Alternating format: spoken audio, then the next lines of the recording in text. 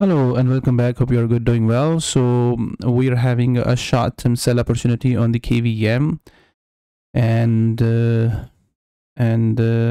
are looking for a short opportunity over there. So this is the bigger structure on KVM every time, and it's getting back to the top. We're expecting it to drop from the top, and the setup is just simply farming over there. All right.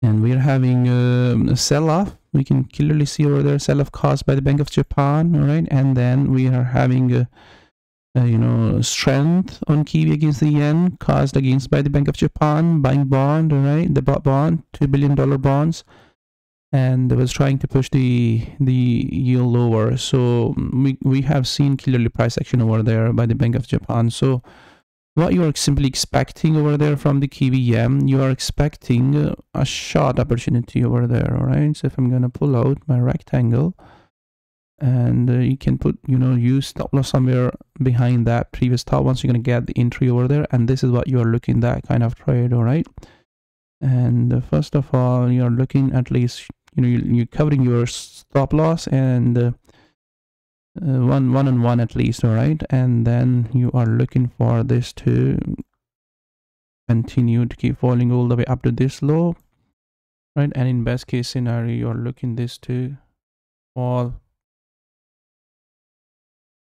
all the way up to these lows.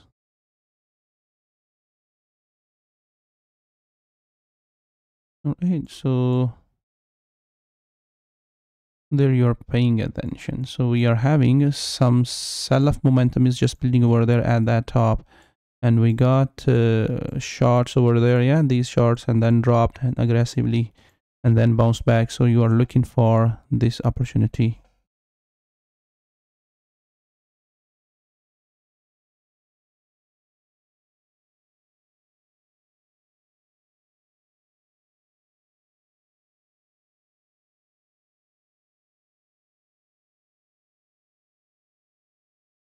All right, so if I'm gonna look at the lower time frame, we are having some sell-off over there, but the sell-off is not so strong. All right, and that means we still can we still can test the top couple of times before we're gonna get down. All right, and I still can test that top couple of times. So you're looking price to test that top, and then you're interested in to sell, or you're letting price to continue in a small correction, like 5 to 15 minute time frame correction, and then you're looking to trigger and looking for this to go down there. All right, this trade, first of all, short target. So the chart which you can use over there to let you to give you an idea that what kind of trade you are looking is the Australian dollar. Okay, we know that the Australian bank, the Reserve Bank of Australia, they did not raise the interest rate, which is actually causing the Australian dollar to go down. So Australian dollar is a risk on currency. All right, when Australian dollar goes down, so you see the weaknesses on the New Zealand dollar as well. So it's a sympathy trade. We can say that as long as New Zealand Australian dollar is falling, you are chasing the New Zealand dollar as well in the same path, in the same way where the Australian dollar is simply going. So we can clearly see that the Australian dollar dropped somewhat. Okay, so if I'm gonna pull out this lower time frame, so I'm gonna pull my airline, so structure is very much same, the formations are very much same. So if I'm gonna pull out that way, and I'm gonna look at this and gonna apply my fib lines there, so there we can see, right? And if I'm gonna look at this, so there we can see that the price is moving towards 38% of this move, the bullish moves, right? But 38% is still far away. So 87.20, that's why this short-term target you are looking first. All right, so as long as you see that the Australian dollar is keep falling, all right, which is very likely that the Australian dollar gonna keep falling, we're not gonna see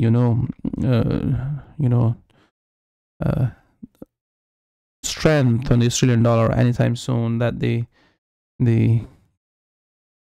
in case if we see that the Australian dollar is correcting over there, we still can see that move over there. but this is not the setup over there yet. Okay, so the setup going to be here. So you're looking, you know, as long as your Australian dollar keeps falling against the yen, keeps falling, all right, the similar move you are looking here, because we're gonna have lag, slight lag over there. Why you know, you are looking on this trade, why not looking at that trade? So drop on this will confirm that trade. Okay, so drop on Aussie yen will confirm that the Kiwi yen will also follow up. So as long as your Australian dollar and New Zealand dollar keeps falling, right, this is also falling, that will create a lag between the Australian dollar and the New Zealand dollar. So as long as this chart keeps falling, this is actually telling you that the Australian dollar is getting weaker. Okay, and right after that you're going to see weaknesses on the New Zealand dollar as well across the market. So yeah, so drop on this will also, you know, definitely going to give you weaknesses on the Australian dollar. Okay, but the opportunity is going to be over there on you know, New Zealand dollar as well. So hope that makes sense and you got the idea that what you are looking for.